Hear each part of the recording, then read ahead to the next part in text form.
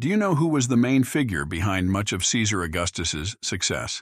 Marcus Vipsanius Agrippa was not just a close friend but also a crucial architect of Augustus Caesar's success. He played a pivotal role in establishing Augustus as Rome's first emperor. His military genius was instrumental in several key victories. Most notably, he commanded forces at the decisive Battle of Actium in 31 BC, where Augustus defeated Mark Antony and Cleopatra. This victory not only solidified Augustus's power, but also marked the end of the Roman Republic and the beginning of the Roman Empire.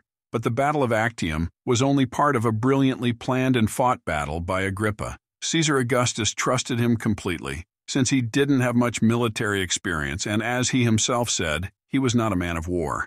Agrippa built the strategies and helped Octavian in many of his victories, but he often remains in the shadows and no one mentions him. Agrippa never stops being loyal to Octavian,